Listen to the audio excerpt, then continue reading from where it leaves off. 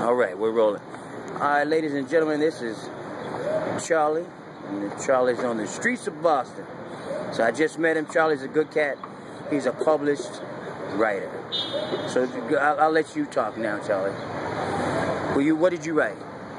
It's horror fiction. Horror fiction? Yeah, Stephen King kind of stuff. Very cool, man. Very cool. I've met a few writers out here on the street. So, what do you have to say to people that will walk by and they'll go, man, I'm not gonna give him money. He's just gonna go buy beer, or he's just gonna buy drugs, or he's gonna. That's the big thing. Everybody expects that you're just because you're out here. I got people come by me all the time asking me, where can I get heroin? Right. Right. Where's the liquor store? I don't drink. Yeah, I don't do none of that crap. It's just an assumption. It's an unfortunate assumption. But what I would tell everybody too is you're only one, maybe not one paycheck, but maybe just a couple of missed paychecks away from the same That's situation. right. See, I got to think. I think that one of the reasons people walk by and don't want to encounter you is because it triggers something in them that lets them know that it could be them. It's much easier to give yourself an excuse for walking by than it is to, one, think that it could be you, and another thing to think that you should do something about it. So it's easier to walk by. Well, I don't know if it's man gen, you made it a man, but what I see all the time is people get, 20, 30 feet away, and they see me whip out their phone.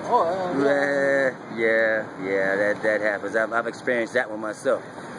So, yeah, like I said, it amazes me how upbeat people are in some of the most dire circumstances. If this was me sitting out on the corner, it'd be easy to get down. So, do you have anything? Do you have any words for us out here that don't have to endure what you're going through? Like, is there anything that you want us to know? Oh, somebody asked me that a couple weeks ago too, but not in the same context. I'll tell you the same thing I told you. There's a 23-year-old Puerto Rican kid who he just asked me, do you have any advice for a 23-year-old kid? Right. So I told him the same thing I've been living myself for 2.5 years now. No matter what life and the universe ever throws at you, just keep swinging back. Yeah. Can't stop, can you? You only get.